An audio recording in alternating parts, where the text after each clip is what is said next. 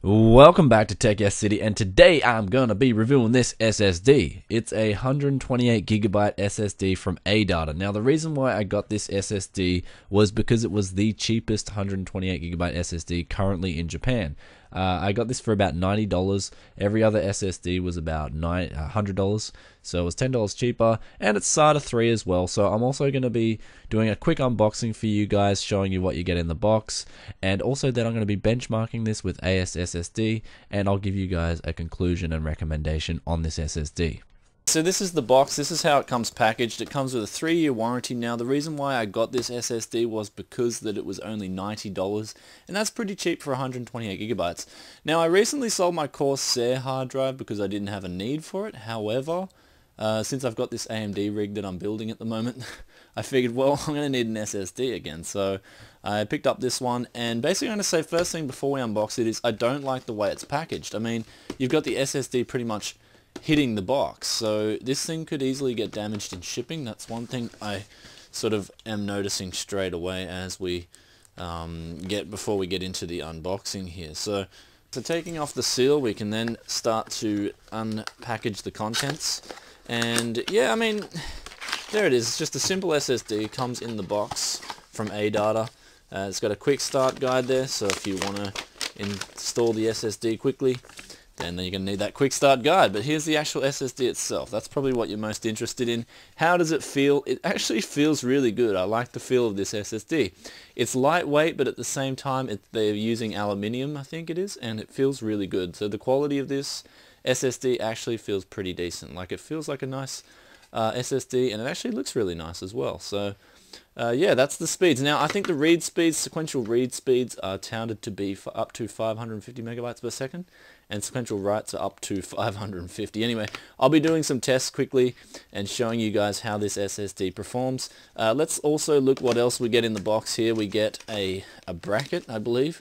This looks like a bracket with some double-sided tape to hold it in place for maybe a laptop, I guess.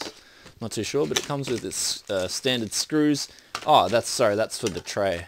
So that would be for the tray, so you can install it into a 3.5-inch drive base. So for $90, you get 128 gigabytes of SSD, you get a bracket, and you get a manual. So not bad value. I'm going to test, I mean, this is retail as well. This is $90 retail. I didn't get this on sale, but I had the need for it, so it's there. It's pretty cheap. I mean, I could probably get an SSD for $80, but I don't really see myself finding one that cheap.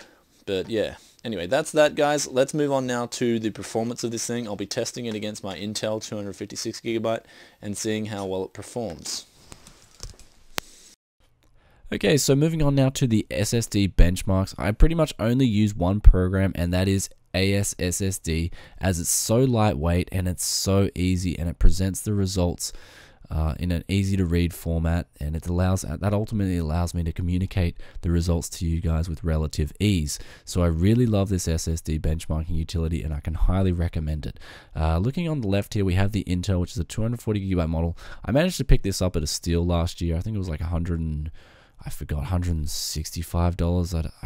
I'd have to jog my memory, but as you guys know, Intel SSDs are really solid, especially for the money. They're just solid performers. They're not the best performers out there, but at the same time, they're definitely not the worst. And the reliability of Intel SSDs are actually pretty damn impressive. This one hasn't missed a beat. Neither did my Force 3 either, my Corsair Force 3. That didn't miss a beat either, although it didn't score as high as the SSD in the benchmark. But let's look on the right here, the SP900. I mean, the Intel scored 780, but the SP900 scored an overall score of 475, which was it's good. It's pretty impressive for a entry-level 120GB SSD or 128GB SSD. I thought the 4K read and write speeds were very good for an entry-level SSD. I mean, this is what makes, in my opinion, an SSD feel so much faster than a hard disk drive. It's because of these 4K read and writes, and the 4K read and writes on the SSD, the SP900, were decent. The sequential reads were pretty good as well, so you're going to be loading up games pretty quick. You're going to be loading up all those big files pretty quickly. The sequential writes weren't that impressive. I mean, If you're doing real heavy workloads, then I probably don't recommend this SSD. But at the same time, if you've got a real heavy workstation, you're probably going to have a pretty pro setup. You know, you're probably gonna have some Samsung 840 Pros in there or whatnot. So the 4K 64 threaded read and write tests weren't that bad. It really, and the access read and write times weren't that bad either. So overall, I mean, it scored about 100 points higher than my Corsair Force 3, and my Corsair Force 3 was $100. About $30 more expensive. So ultimately, it's a good score. I mean, it's a solid score for an SSD. So now let's move on now to the conclusion. So, in conclusion, this ADATA SSD is a decent buy. I mean, it's good value for money. It's the cheapest SSD I could find, and it performed reasonably well in the AS SSD benchmark. I mean, it's no Samsung Pro, but it's definitely a solid entry-level SSD. I mean, you're going to notice a difference. If you're going to one of these from a hard drive, then you're certainly going to notice a difference in everyday usage speeds. I mean, the 4K read and writes were decent. The AS SSD scores were decent. I mean, the sequential reads were decent. So I imagine this thing being a decent recommended buy for anyone or any gamer looking for a solid SSD with a solid warranty. I mean, 3 years is pretty good. And it also looks pretty good. I mean, this is one of my favorite looking SSDs. I mean, I might take this sticker off as well, and it would just look polished, clean black. So that's actually a really cool thing about this SSD if you take this ADATA sticker off. So anyway, make sure you don't remove this rear sticker here. Like, if you remove the rear sticker, then you may have some problems with warranty. So ultimately, it's a good product.